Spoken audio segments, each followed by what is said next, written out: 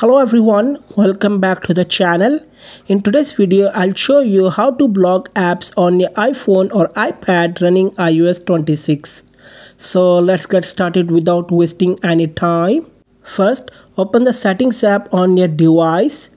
Scroll down and tap on Screen Time. Scroll all the way down and tap Content and Privacy Restrictions.